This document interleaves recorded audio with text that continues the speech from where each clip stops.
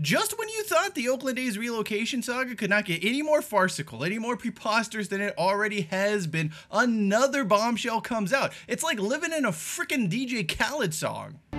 Another one. The latest ridiculous news item comes from the outstanding Howard Stutz of the Nevada Independent, who noticed that the A's non-relocation agreement with Las Vegas includes a clause that allows the team to play 8 games away from their proposed Sin City Stadium annually. This, of course, is problematic for any number of reasons. Let's pluck one out of the air, shall we?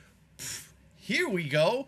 Oh, that's right. The financial presentation the Oakland Athletics made to the Nevada State Senate insisted the team would sell out every single home game in Las Vegas, all 81 of them, with 30% of those in attendance being out-of-towners, of course. That is how the stadium would be a success in the view of those hired by the Athletics to champion its cause. And all of those projections were made playing a full slate of 81 home games there a year. A non-relocation agreement allowing the Athletics to play up to 10% of their home games away from home annually is just so ridiculous. Quite frankly, I guess you could say one way or the other, Dave Kaval and Jon Fisher are... Weirdly enough, there's actually a bit of precedent when it comes to a team moving or relocating to a new city and then playing a bunch of neutral site games. In fact, the precedent comes from another Bay Area franchise. What happens when you move an NBA franchise out west but don't have a place to play? You just show up wherever, whenever, even Sacramento High School. The Golden State Warriors are cruising California. That video coming up later this month on the Touchback, and don't worry, stupid trailer not included. Anyway, back to the here and now, the A's proposed relocation to Las Vegas. While there are a few differences between their scenario and what the San Francisco Warriors faced way back in the day.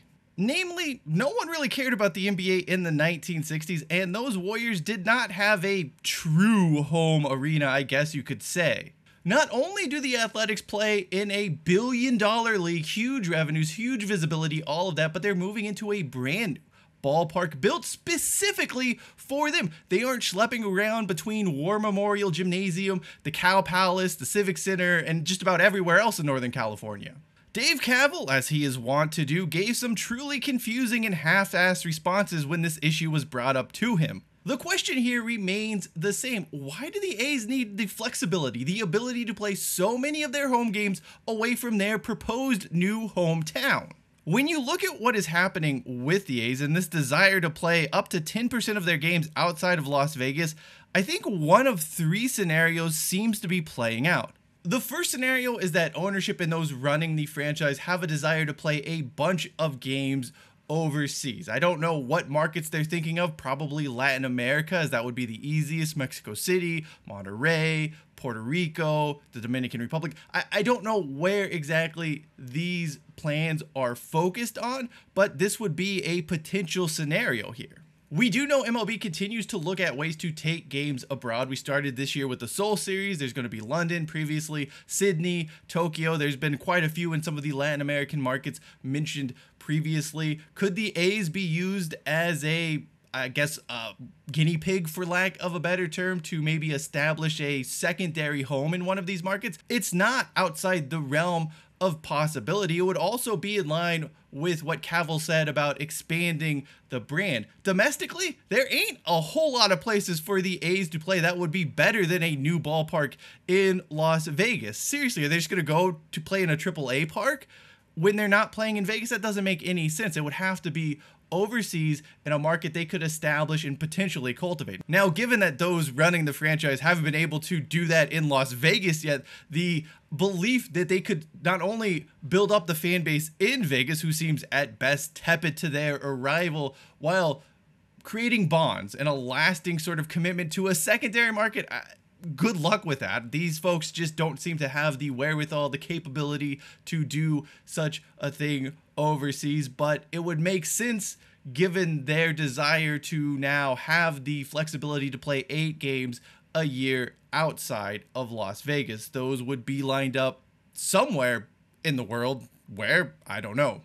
The second scenario possibly playing out, and the one I believe to be most likely, is that we are seeing the other shoe now drop in Sacramento. Everyone wondered, what was Sacramento getting out of this arrangement between Vivek Ranadive and Jon Fisher? It didn't seem to make a hell of a lot of sense for them to do this. Now, I know Ranadive has said, well, we're going to be first in line for an expansion team, but we know that's not true. Manfred has never said anything of the sorts. We know Nashville and Utah seem to be 1A and 1B as it comes to expansion in Major League Baseball. So what the agreement between the A's and Sacramento may have included that no one has been privy of is that the A's will continue playing games in the capital of California even after they go to Las Vegas. And that would explain why the A's leadership wants that flexibility to play games outside of Las Vegas. That could also contribute to a secondary reason. Are the A's looking to backdoor their way into somehow keeping a slice of that Northern California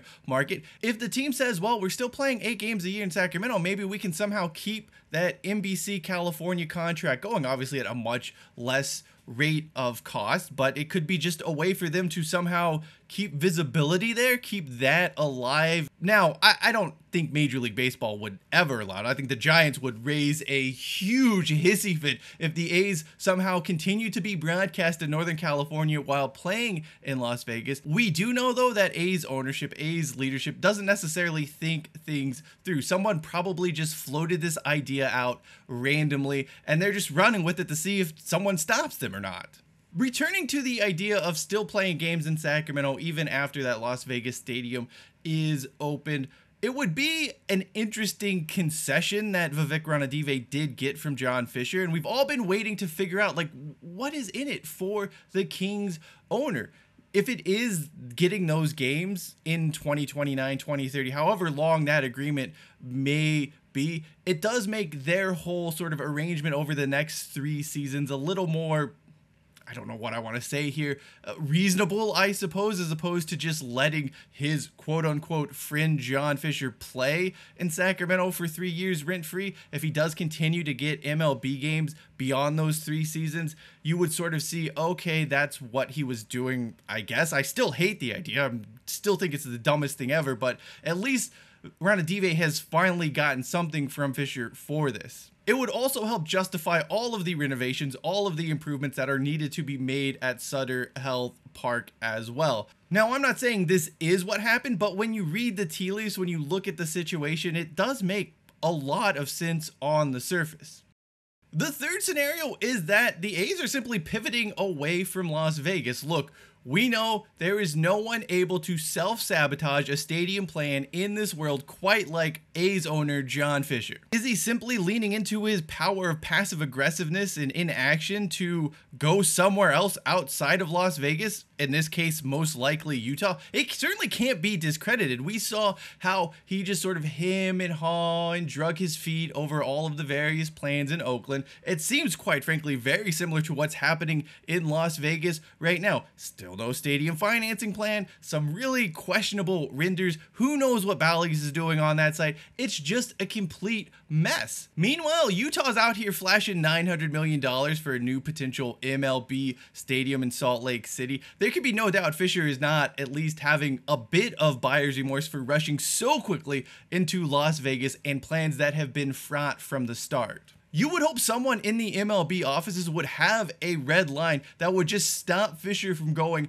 up and down the Pacific and Mountain time zones, just salting the earth in search of a new stadium. That, though, doesn't seem to be the case. So would he be allowed to, instead of going to Las Vegas, divert over to Utah? We can't say no, given everything MLB's already allowed Fisher to get away with in the past year and change. We also know Utah seems to be perfectly fine welcoming in the dredges of a league. If they were willing to bring in the poorly run Arizona Coyotes into their market, I assume they would welcome the A's, although I don't know if they're going to be keen on Jon Fisher, and I don't know if Fisher is going to be keen to sell, which makes this a little less likely than the other 2 scenarios I've mentioned previously. Still, though, something to watch out for. There are 2 final thoughts I want to leave you with. Firstly, I don't find this particularly surprising. Everyone knows the Oakland Athletics and Jon Fisher are the shadiest franchise in all of professional sports. The only franchise incapable of doing even the most basic things. An even remotely competent ownership and leadership group would have been able to get this thing in Las Vegas over the line and done by now. There's been more than enough time to dot all the I's, cross all the T's, and have a stadium plan in place, to have a developed plan in place, to not need to play 8 games a year outside of your new home stadium. Alas, Jon Fisher and Dave Kaval have proven once again to not even be remotely competent. Second, how absolutely stupid do those Nevada state senators look right now for rushing through that financial assistance package for the Athletics without doing any due diligence. These are things that should have been worked out before approving $380 million worth of financing for a new stadium. A new stadium, by the way, that is no closer to construction now than it was when the financial assistance was first approved. But hey, what do I know? Maybe Las Vegas will be delighted to share their team with Sacramento. I'm sure they're going to be happy to spend all of that taxpayer money on a new stadium for a team playing 10% of its games somewhere else. Thank you for watching this video. If you would like to learn more about how I believe a scenario in which Oakland and Sacramento share these, video upper right hand corner of your screen, and to get a better idea of why those Las Vegas stadium renderings the A's presented don't make a heck of a lot of sense, video lower right hand corner of your screen. Until next time, I am Cheyenne Hollis. This is The Touchback, and as always, hashtag take it out to the 25.